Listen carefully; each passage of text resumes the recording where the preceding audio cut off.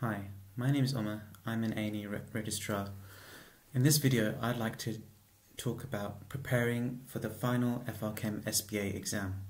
So this exam is one of the last written exams before completion of emergency medicine training, and it's really difficult. So I'd recommend getting a pen and paper and taking some notes, because there's going to be a lot of information coming at you thick and fast.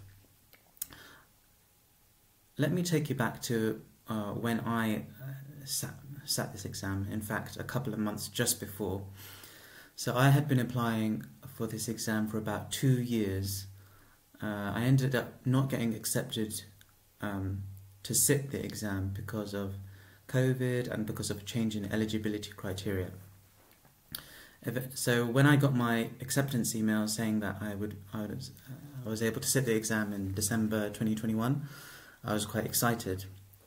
But my situation was that I have 2 young kids, both 1 and 2 years old, and I was only spending 10 to 20 hours per week in the emergency department, just keeping up my skills. I wasn't really at the peak of my knowledge and performance. So the way I had to revise was that I'd end up looking after the children during the day. I would go to bed, put them to bed exhausted, sleep for about 3 or 4 hours, wake up in the middle of the night and revise for 1 to 2 hours, then go back to sleep again. And I was more or less doing that every other day for about 8 weeks. And then occasionally my wife would take the children to the in-laws for a weekend, perhaps every 3 weeks, and during that weekend I'd just cram in as much revision as I could. But if you think about the total number, so the exam was March the 15th, 2022. So if you think about the actual amount of hours I must have put in, it was a lot less than other candidates were doing. For a fact, I know that other candidates were sitting in the library every day, taking time out, study leave, unpaid leave to revise for this exam. So what was my approach that was different? That's something I want to talk about a little bit later. But first, I want to talk about some of the topics that you should focus on in the exam. So when people look at the format of this exam and that distribution of the marks, they tend to focus on SLO1. The reason for that is because the majority of the marks allocated to that area is 35 marks out of a 180 mark exam. But I found that SLO1 it covers almost any topic in medicine and surgery, in almost any specialty up until the point of resuscitation. So it's actually a very broad scope, and it's difficult to focus your revision. So what I ended up doing is, when I got accepted to sit this exam, I discussed a strategy with my mentor, and what we decided to do is that to help me prepare for this exam, and eventually to help others prepare for this exam, is that we would write questions. And he was going to cover SLOs 1 and 3, and I was going to cover SLO 7 to 11. SLO 5, 7 all the way up to 11, the rest of the curriculum. So I was writing questions on the latter half of the curriculum. That's paediatrics, procedures, organ donation, information governance, critical appraisal, quality improvement.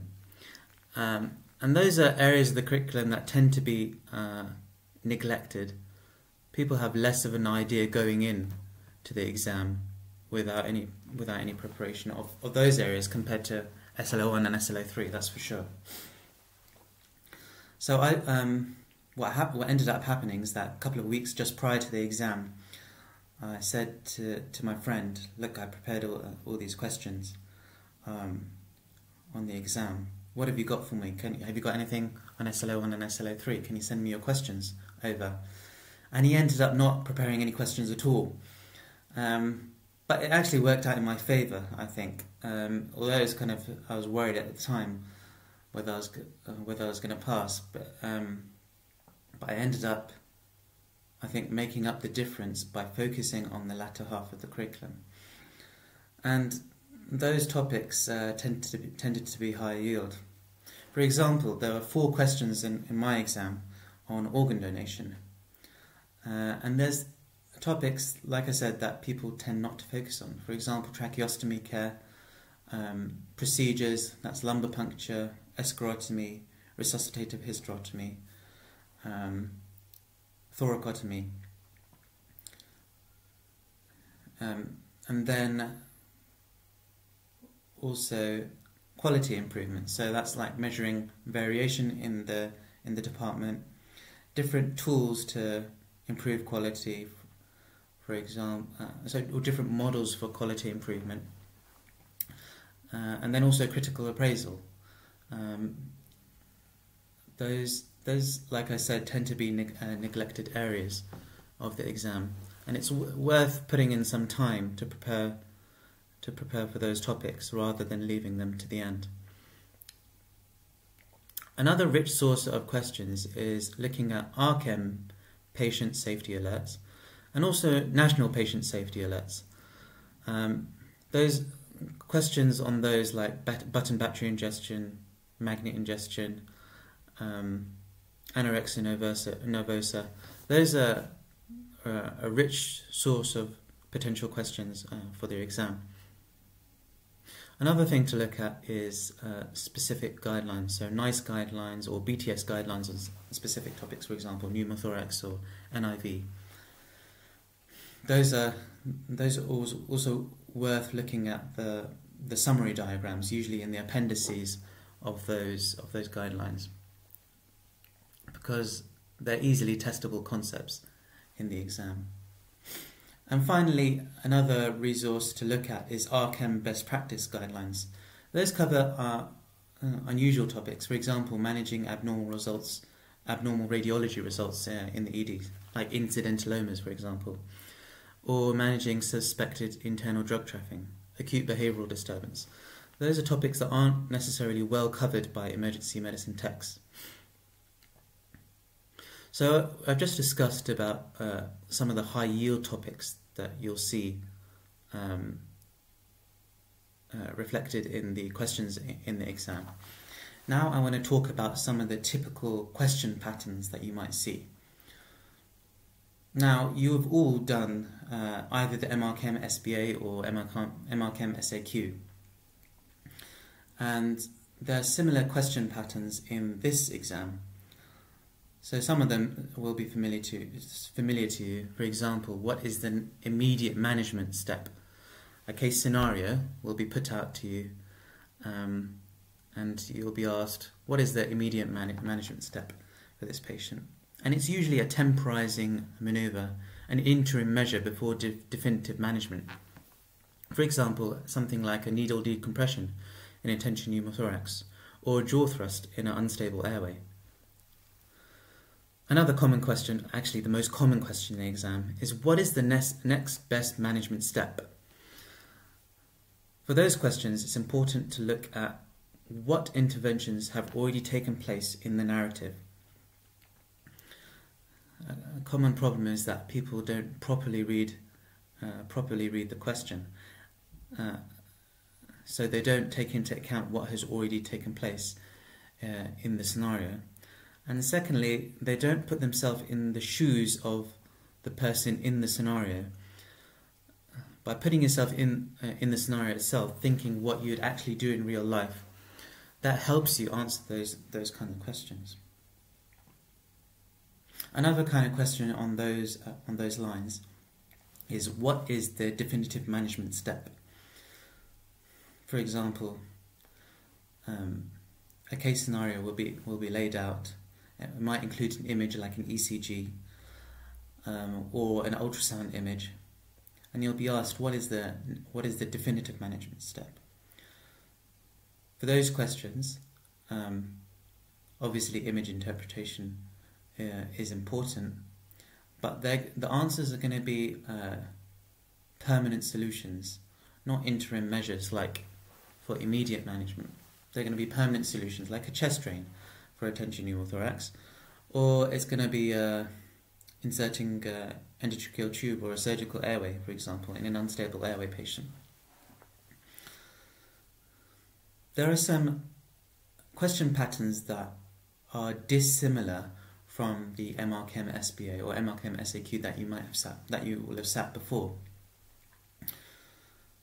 For example, a case scenario will be laid out, and you'll be asked which risk factor in the history warrants admission for this patient. So you'll be asked about relevant risk factors or important risk factors in the history, or contraindications in the history given. And to be honest, for those questions, you need to know your guidelines inside out. For example, absolute contraindications to an IV, or knowing the risk factors for admission in a bronchiolitis patient.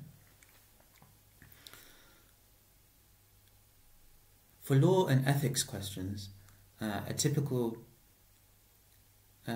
question pattern is, which of the following statements is most appropriate? Sometimes this is used in the critical appraisal questions as well. And really for those, you need to understand the underlying law, for example, Mental Health Act, inside out, to be able to answer those questions. Or you need to understand the principles of critical appraisal to be able to answer them.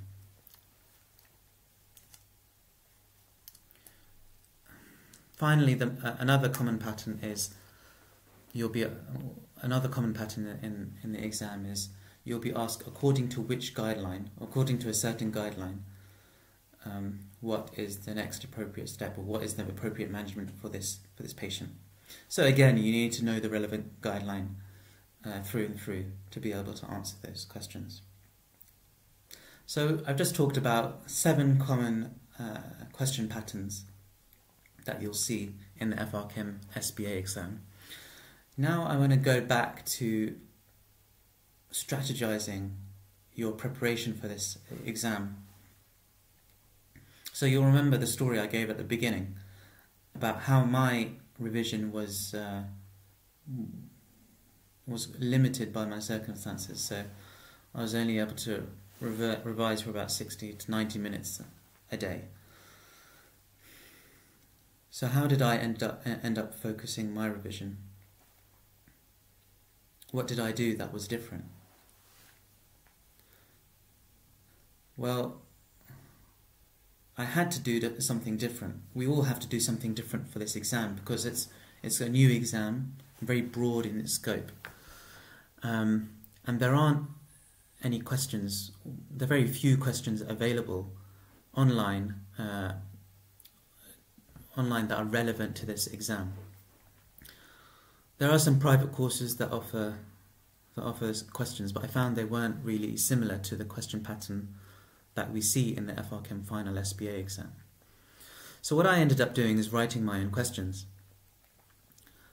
And you might think that's quite time consuming and quite difficult. And yes, it is. But I found it useful in a number of ways. Firstly, it changes your perspective of the exam from a candidate sitting it to an examiner. So you'll end up paying a lot more attention to the wording of a question.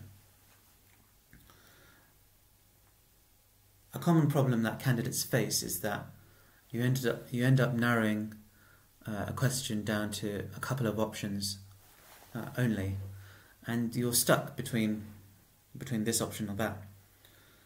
What I found with my approach is that I found that situation didn't arise very often because I was able to understand what the examiner wanted from me from the wording of the question, and how the wording of the question would be different if it was favouring the other option. So yeah, it changes your perspective. Secondly is that to be able to write a question requires a lot more knowledge than to be able to answer a question. So it takes more time, but you ended up knowing a topic deeper than perhaps a candidate who has simply just answered a question.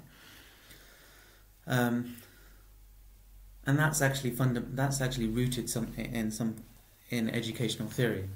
To be able to create requires a lot more knowledge than to be able to apply knowledge.